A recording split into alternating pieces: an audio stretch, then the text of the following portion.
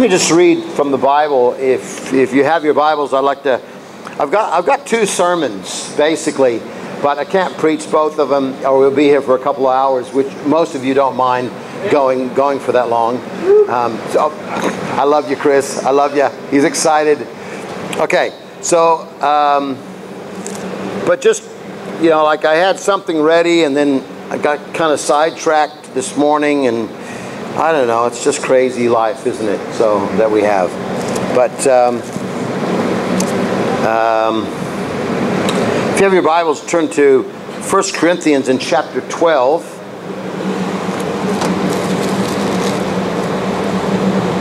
And I'll preach this thought, I think.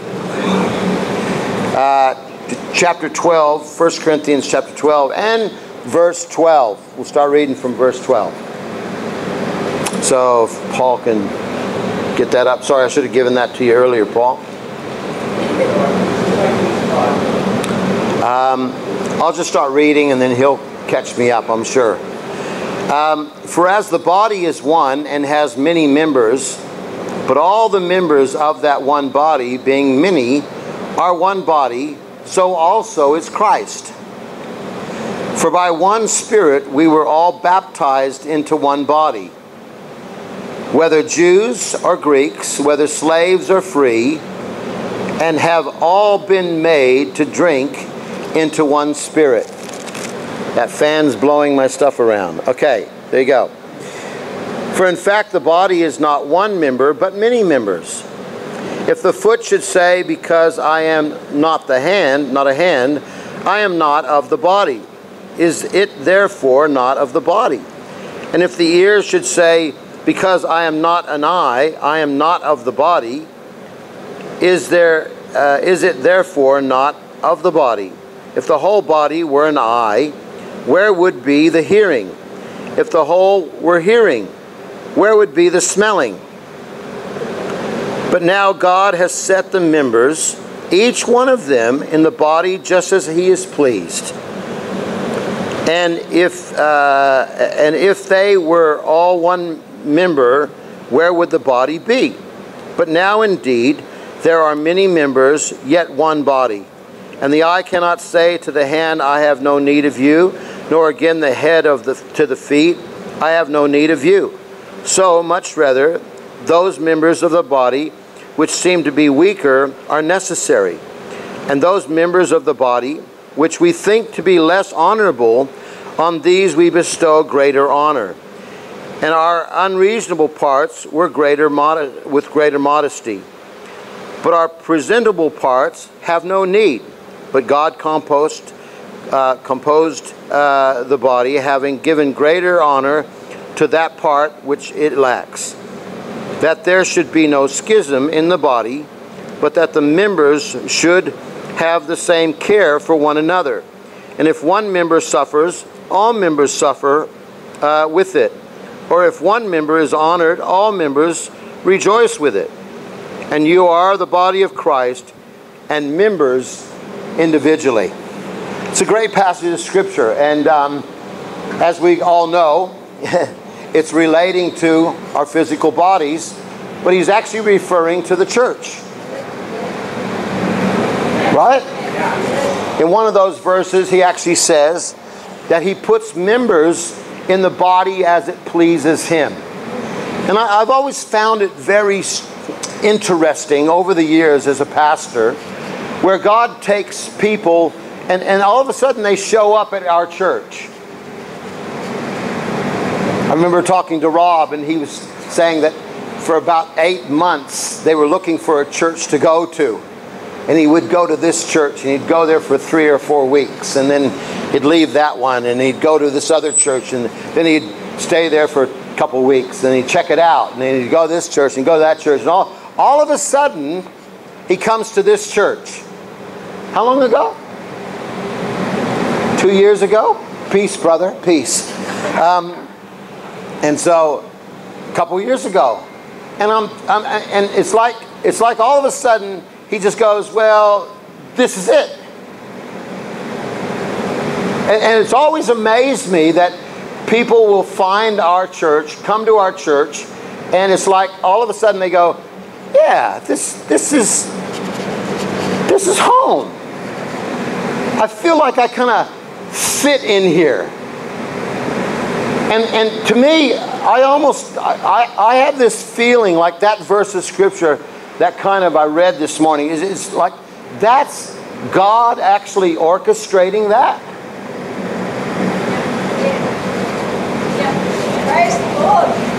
God orchestrated that.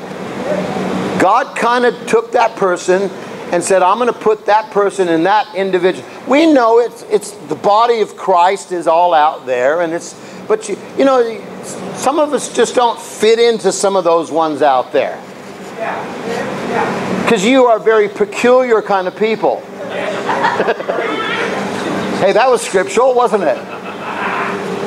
But just somehow, some of us just kind of go, you know what, I think this is the one.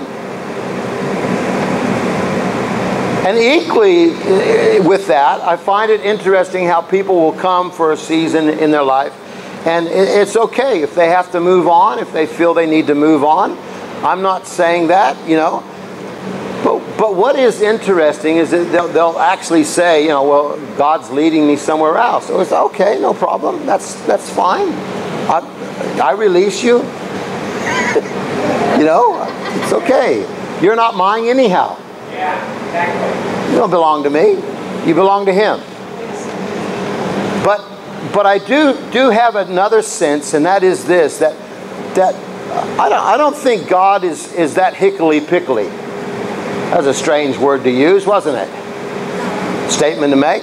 I don't think He's like, well, okay, I've had enough with you here. I'm going to just take you over here.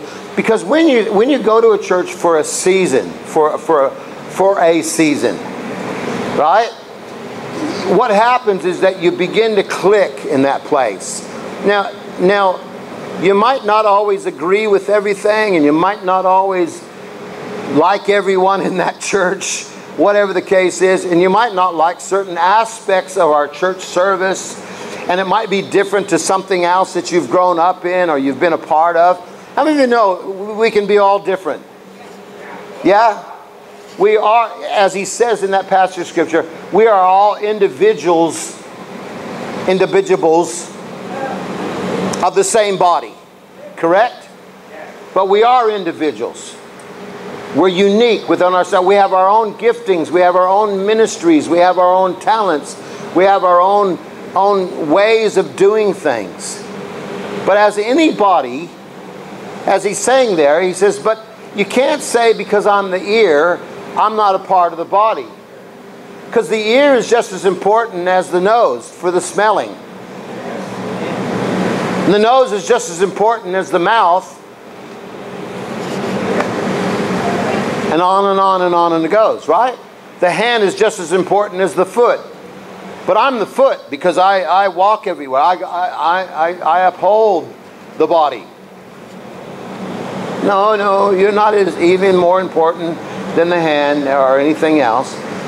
And when one suffers in the body, we all kind of suffer. Have you ever smashed your thumb? Have you ever hurt some part of your body? Do you know it affects the whole body? Right? Man, if I hit my thumb and cut myself, it affects the whole body. I feel it through my whole body. My wife has just got this new training machine. She's watching TV SN. And from now on, I'm forbidding her to watch TV SN. It's a television station where you can buy stuff online, right? Dangerous. Not for her, but probably for, no, but it is. It's so it's this machine, and you sit down and you can sit there only for a minute. You just need to do this a minute a day.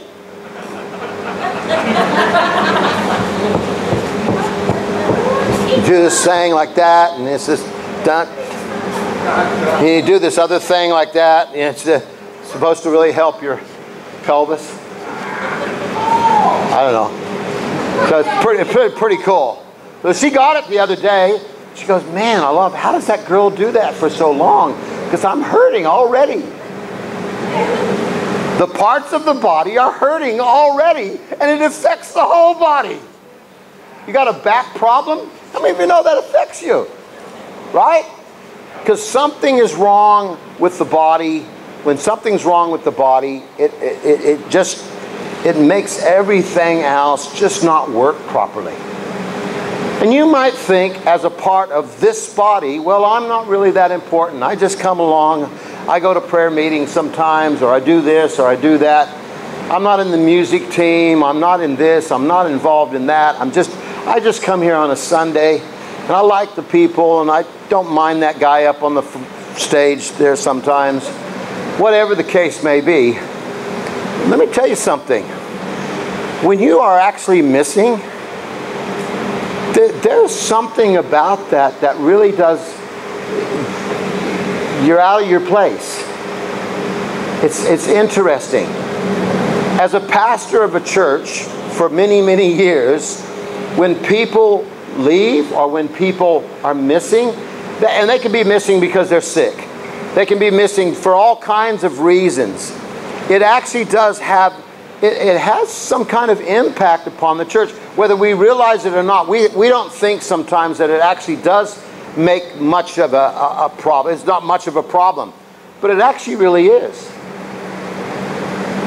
Because without you, we stop being His body on the earth. Without you joining together and being together, we actually stop being, I believe, what God's actually probably called us to be. You get that? Ow. Can I borrow your guitar, Steve? Where are you? No, it's fine. That speaker likes to ring on me. I'll move over.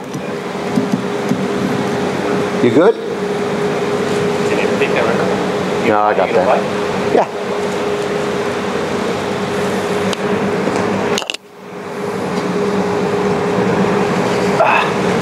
You want to hear a song? Nah, I don't want to sing a song.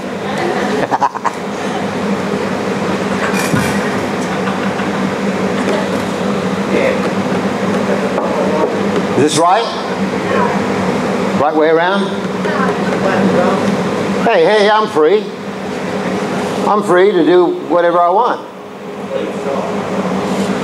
I'm free to play the guitar this way if I want to.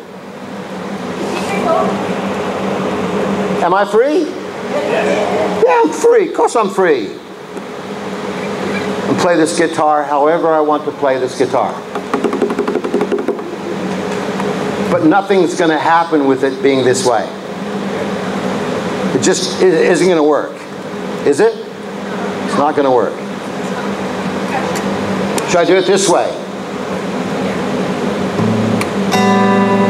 Should I do it that way? Yeah, absolutely. Again, whatever I want to do, I'm free to choose to play this guitar or not to play this guitar.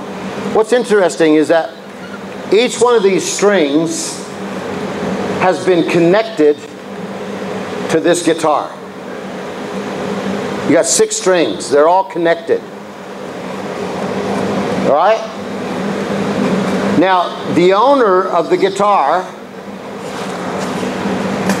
he put the strings on. Right?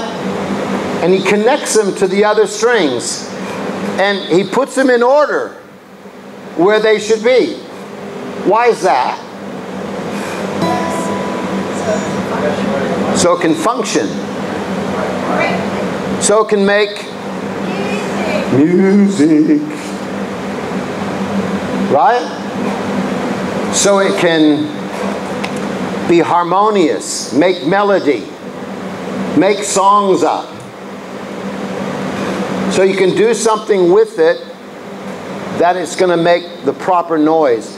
What happens if I turn these strings out of tune? I'm not going to do it because it's really hard to get it back in tune.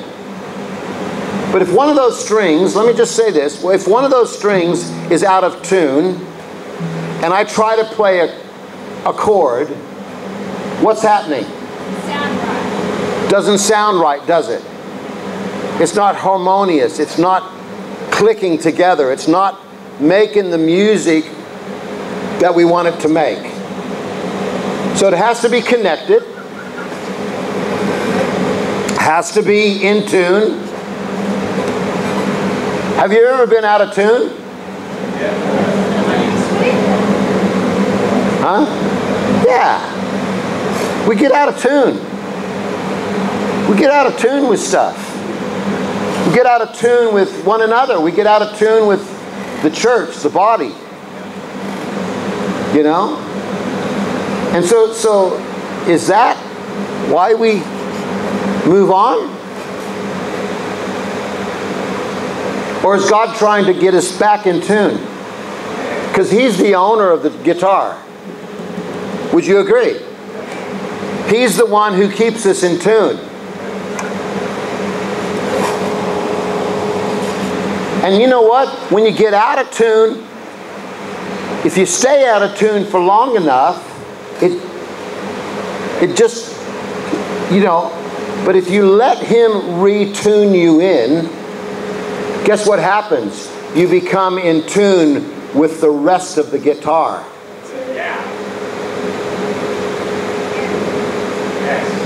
That's what I want. I want to be in tune with the whole guitar so that we can be in harmony and melody. And we can praise and worship God together and serve Him together. It's like the hand. Now, when I come to playing, these are just some illustrations about the body of Christ, right? Now, I can play this.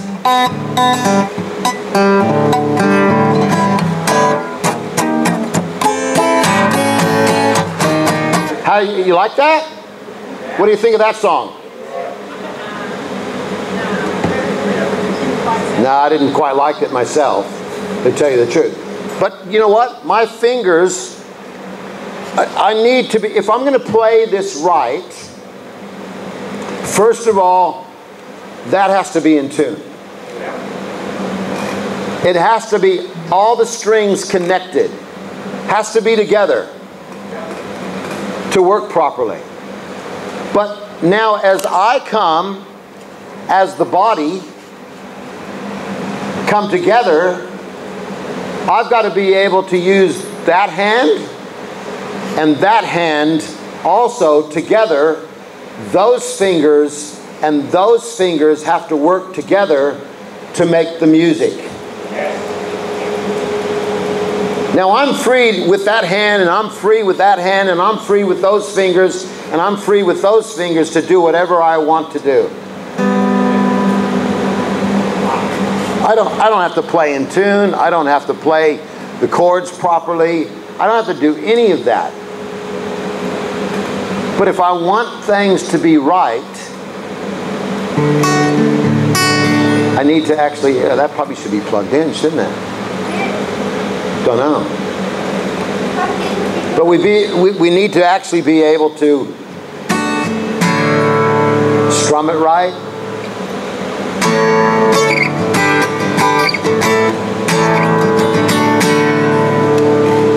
To make it sound right.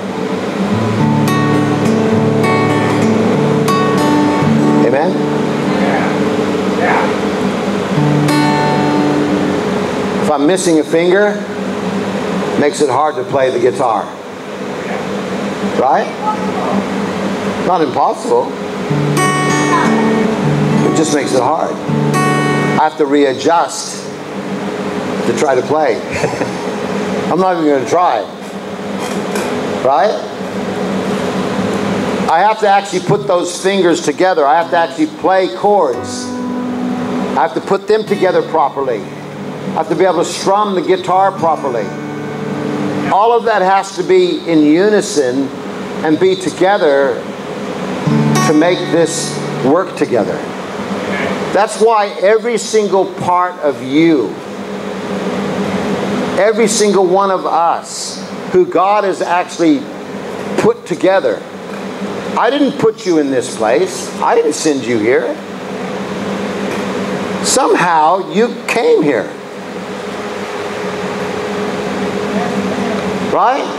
It's like Rob was telling me. He's wandering all over the countryside. But he stopped here.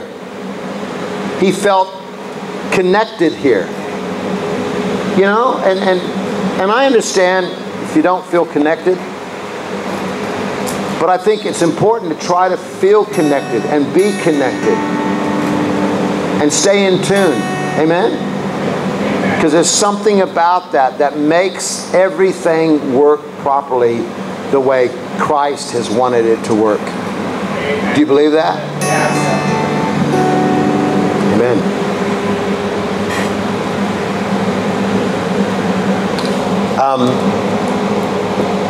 What I love about this, everything about this, is that we are all, and I've been saying this for a while, we are all on our own individual journey with Christ.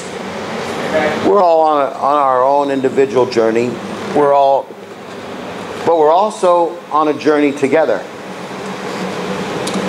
So, as a pastor, I'm just trying to make it work. That's all I'm trying to do. I'm just trying to make this journey work for all of us. That's why when we first talked about having to shift and move, I kind of said to everybody, I said, listen, I said, here's some options. The options are we could have church at home.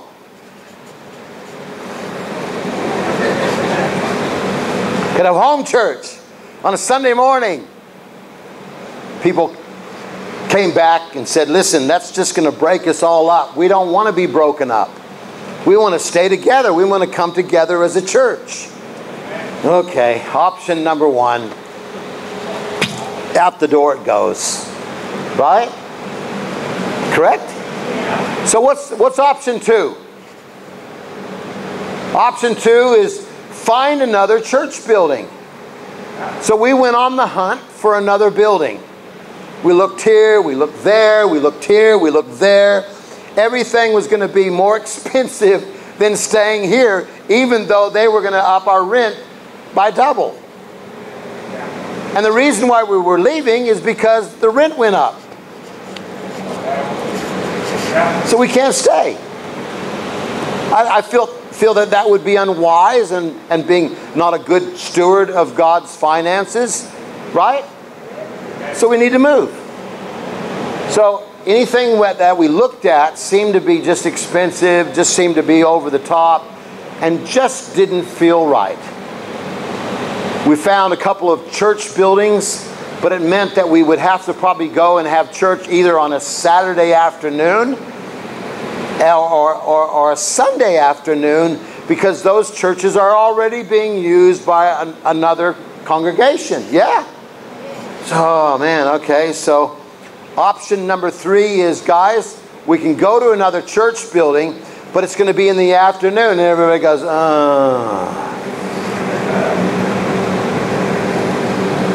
okay. But we're staying together.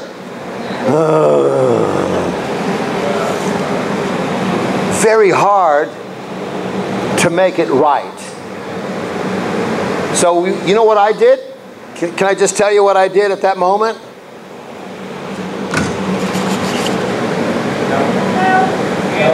I threw up my hands. I said, over to you. I mean, in the beginning it was over to him anyhow. But I did a double over to you. Okay, your job. Not my job. Your job to sort this out. So all of a sudden, I kind of feel like I was Joshua, you know, leading the people into the promised land. And the first city we come to is this city called Jericho. Big wall. We can't get into it. We're not going to move it. We're not going to do anything. And yet I'm saying, God, you know, this is up to you. You've got to make this happen. If that's what everybody wants, your body Not my body. Your body. If that's what your body wants to do, then you'll have to orchestrate this. You'll have to make it happen. You okay with that? So as we get closer to that time, and as we're starting to kind of work all this out, I have a few sleepless nights because I'm having to learn to trust God. I'm having to learn to obey God. I'm having to kind of walk where He wants me to walk and do what He wants me to do. You know, just like you. Yeah? I feel like I'm there, and then I get these instructions. I want you to walk around this city one day, every day. I mean, not literally, I'm just talking about Joshua now, okay? But I kind of feel the same is going on. I'm not sure where we're going to go. I'm not sure what we're going to do. I'm not sure how it's all going to work out. But you know what? I just need to follow God's instructions. Correct? I need to just do what He's saying to do and what He's orchestrating to do. So I will follow you. I will obey you. I will trust you in this. So I want you to go around the city one day, every day, for 7 days. Right. And I want you to tell all the people, don't talk about it. Zip it. Don't say anything. Don't. You know, sometimes the best thing to do in a change is don't say anything at all. Don't make up conversations, what you think is right, what you think is best, where you think how it should happen. Just zip it. I think that's why God told them all to just say nothing at all. Now I don't know about you, but if I was the people of God and if I was Joshua, I would have lots of questions on that issue. Would you? Oh, yeah. I don't think this is the right thing to do. This is crazy. Walk around a city, and then on the 7th day, I want you to walk around 7 times, and at the end of it, still keep it quiet. Don't say anything. Don't. On the 7th day, on the 7th march around the city, I want you to shout praises to God. That's all I want you to do. Just shout victory of the Lord. Shout the praises of God. Just give Him all the glory and all the honor. Can you say amen? Amen. And what did God do? He brought a victory to those people that they could never bring within themselves. That was God's orchestrating. That was God moving. That was God doing what He was doing in that place. And for His body. That was His body. Amen? And all they had to do was what? Follow. Just do it. Just march along. We don't understand. I don't know. I think Joshua's crazy. But we're just going to march along. We're going to learn to trust. We're going to learn to obey. We're going to learn to just do whatever you are asking us to do, Jesus. Amen?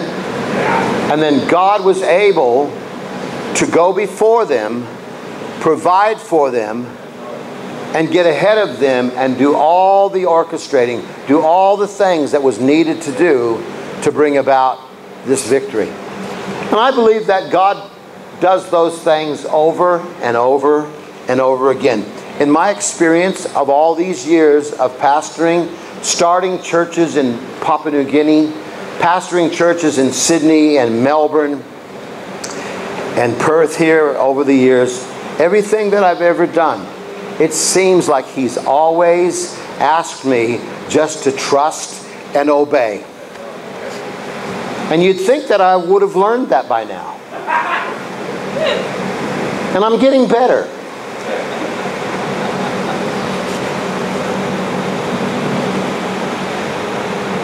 But that's the walk that He's called us all to. Would you agree? He's called us just to trust and obey. Just follow.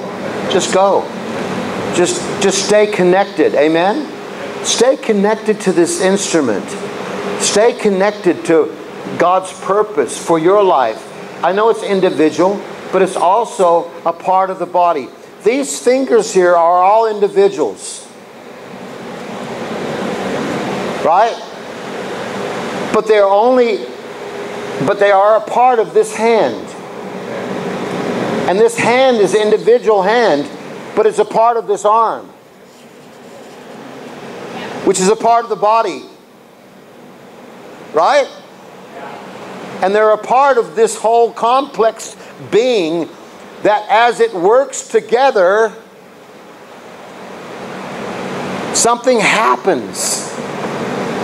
When those strings are played together, when there are chords being played on those strings, there's music that flows from that. That actually begins to happen to make music and to make it all sound right. And there's always this connection and this harmony. You know what? When you're in that place, I think it's just so important for all of that. I absolutely love God working and moving. And I don't always... The journey's not always enjoyable. Challenging sometimes, confusing sometimes.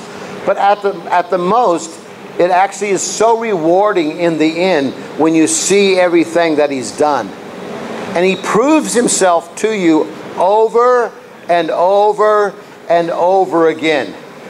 And when He does that, I just go, man, He's so real. You know, you have to say, oh, how do you know God is real? If I could just take you on my journey with me, and you can see all the times that He's intervened, He's orchestrated this, He's done that, He's done this, He's opened the door here, He's opened the door there, He's answered that prayer for him and for me. For instance, when we found that building, I just thought, I'm going to go down and see Alan.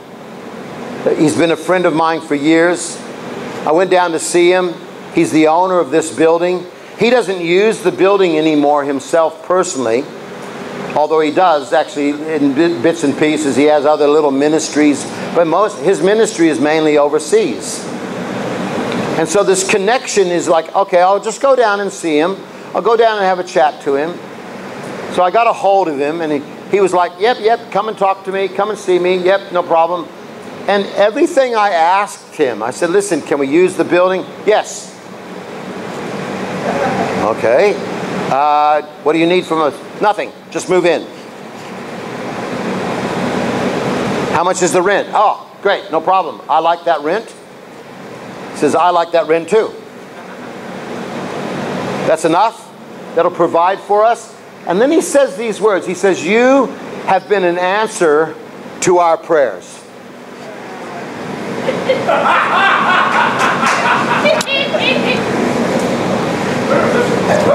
Your prayer?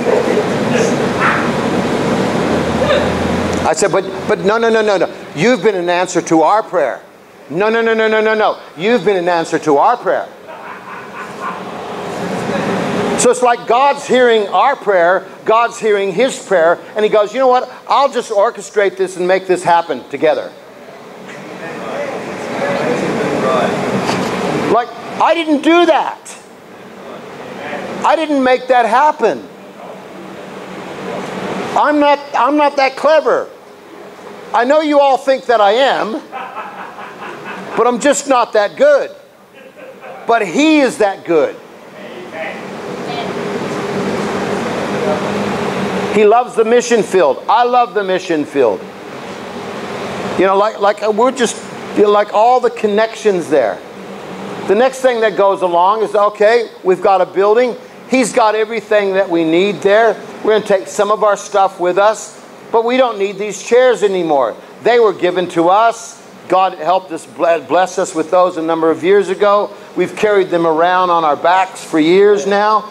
I don't want to carry them around anymore. He's got chairs. He's got everything there. We just move in. Happy.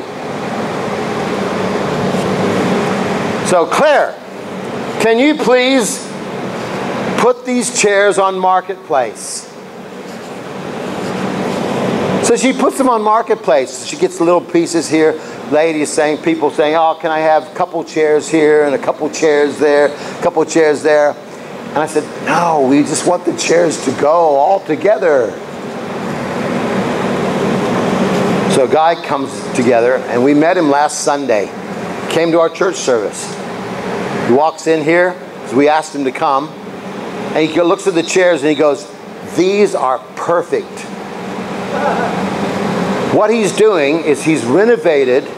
Some multi-billionaire guy, I think, has bought the old Signet movie theater in Como. Renovated it completely, and because it's heritage listed, you've got to try to keep it all back to where it was from before. So he starts to show me some chairs. They're going to buy these incredibly looking, beautiful chairs, but they're on back order, and they probably won't come for about 8 or 9 months. Right? So he goes, but in the meantime, we want to open up the old Signet movie theater and start showing old movies and doing all this kind of stuff. And so we need chairs. And these just, how many of you know the timing of God is really cool? Really cool. And he goes, these are perfect. And he shows me some chairs that he already is using in the place, right? And they're the same blue color as this, and they look almost identical to this. Like, no. Yeah, yes. And he says, I will take all of them. And I said, you can have all of them. Thank you, Jesus. So tomorrow morning, he's coming to pick them up. And then he says, on top of that, he says, we're going to have a showing for your church specifically, a movie at the place when we get it all sorted out. And then he says, then I'm going to have a showing, also another showing. I'm going to raise some money, and I'm going to give you some of the money. I said, that'll be great. I won't say no to that. Oh, thank you, Michael. Thank you. Yes? I didn't orchestrate that. Claire did. No, the Lord did. Amen? Yeah. All I'm trying to say, and then one night, I didn't have a very sleepful night because I'm thinking, I've got 2 shipping containers out the back. One is the church's, so it's going to be used for the church's storage and stuff like that. But it's full of clothes from the op shop. The other container belongs to me. But where am I going to put them? I don't want to impose upon Tim again, which I have in the past. Cody's uncle. Maybe I could, but I wasn't going to try to go there. So I went back and I spoke to Alan at the new building, the owner of the new building, right? That we're going to move to. I go to him and I say, listen, I said, I got these 2 containers. He says, I love containers. You love containers? Yes. Can I put them on? Yes, put them on the property. There's a spot right there and there. Go ahead. All I'm trying to say is that God has already gone before us. All we have to do is trust and obey. Honestly. That's all it is. Learning to basically trust and obey. And then when you do that, you just go, wow. Look at what you've done already for us. The clothes in the shipping container. Claire, she's my go-to girl, okay? She posts free clothes. Come and get them. on Marketplace. She gets all these phone calls, and then Saturday morning? No, what morning? Thursday morning. Thursday morning I rock up and you're like, oh, by the way. Oh, by the way, I forgot to tell her that some guy is taking the whole batch, but he can't take them till February. But that's okay. He's going to take all the clothes, because the people that were calling up Claire saying, "Oh yeah, I'll take some clothes," would come here and walk into the container and go, "Yeah, I just want a couple of bags." I want them all to go. Again, God's gone before us. Can you say amen? It's just so I'm just so excited about what God's doing. And there's a reason for us going to this new place. I don't know all the reasons why. I don't know all the answers. I don't have all the answers. But there has to be a reason. Because I didn't orchestrate this. He did. Amen? Whew. How are you guys going out there?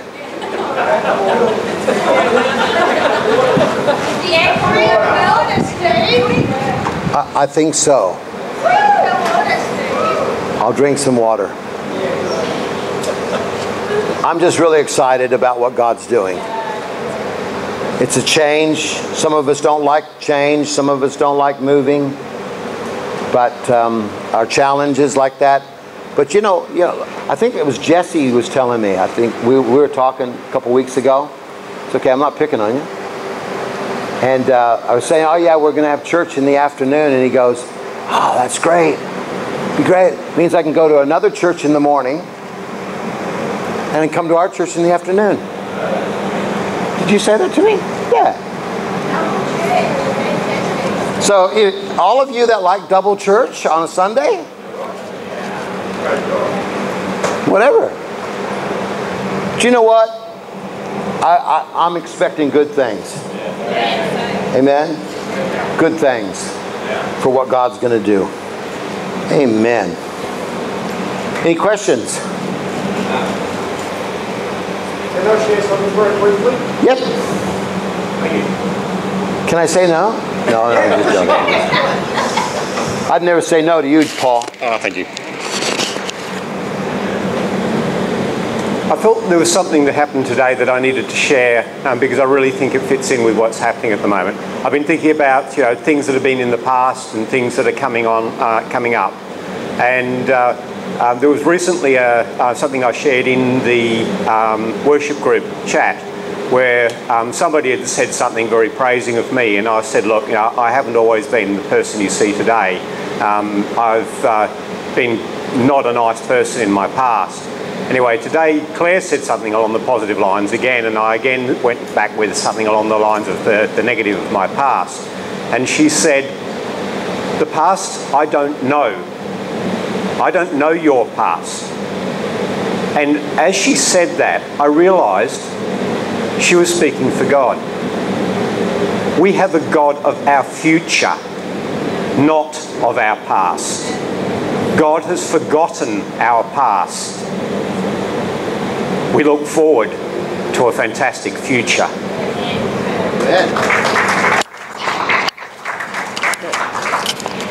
Amen. All good? Okay. Call it a day. Yes. Sorry? Next Sunday? 3 o'clock in the afternoon. Okay? So we'll crank the AC up and see how we go. Hopefully it's not as hot as today. But that's fine. Yep. Why is it Sarah that always asks the questions? Yeah, go. Obviously we're going to do like a lunch. We then do like a dinner. Yeah, just a dinner instead, once a month. Yep.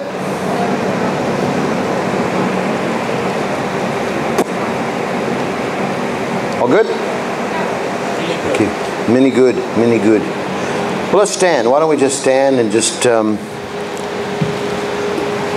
We don't normally do this, but why don't you just join the hands of those people next to you, even across the aisles? So why don't we just join hands real quick right now, just as a thing of unity and whatever else.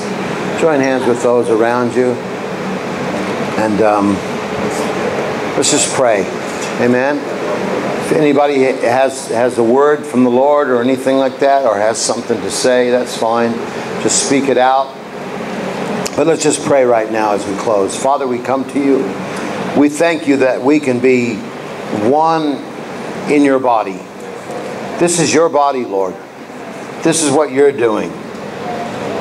No man is orchestrating this, but this is your leading, this is your guiding, this is your purpose, this is your plan for us individually, but also as a body. And so we join together, Lord, with you and in you.